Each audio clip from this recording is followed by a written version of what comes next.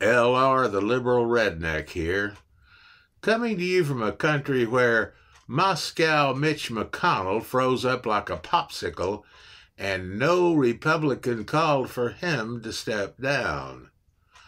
Where a convicted rapist, tax cheat, and felon is still their choice for president of the United States.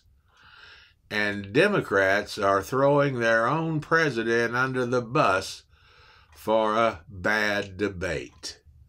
It's a truly sickening thing to behold.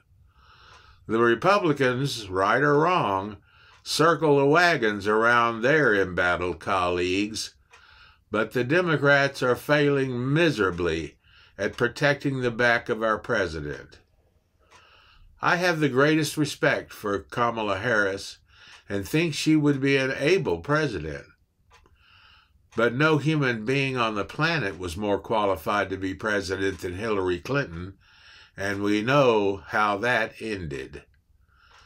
The gutless Democrats calling for President Biden to step down should be shamed for their treachery against their own. In a newly released video, former President Felon called President Biden an old broken-down pile of crap. He said Vice President Harris is so effing bad, she's pathetic. The Democrats' response has been decidedly lukewarm. I support one Democratic voter who said, "I will vote for President Biden's corpse over Trump." Republicans are pushing President Biden's age because their policies are so corrupt and don't hold up to scrutiny. It's time for you doubting Democrats to take a chill pill. President Biden does not single-handedly guide the country. He does have help. He has surrounded himself with a cabinet of the finest, most productive, liberal-leaning minds, both men and women, of all ages, and he takes their advice often and seriously. He has an incredible record of service to the legislative bodies of our country.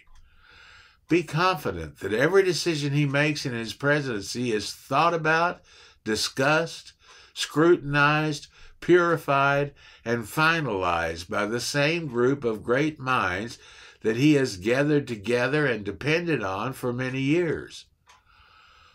We are in very capable hands and need to keep it that way. President Biden is definitely old.